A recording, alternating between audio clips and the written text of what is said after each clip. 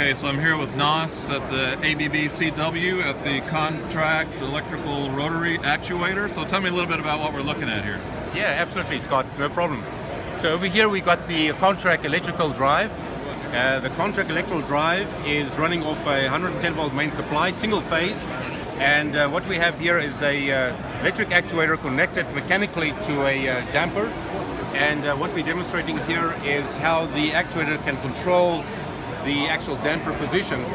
And so we can see how the mechanical connection changes the position of the damper. And the main thing about the electric drive, the contract actuator, is that it is a 100% duty cycle actuator. Now that is a very important thing. The duty cycle of an actuator means that this actuator can continuously operate the butterfly or the ball or the damper without the need for switching off. So that is an important factor, because on a modulating application where the process continuously changes, you require an actuator that can keep up with the demand of the process. So that means a 100% duty cycle means the actuator is continuously powered all the time, making sure that the process is running at its optimum situation.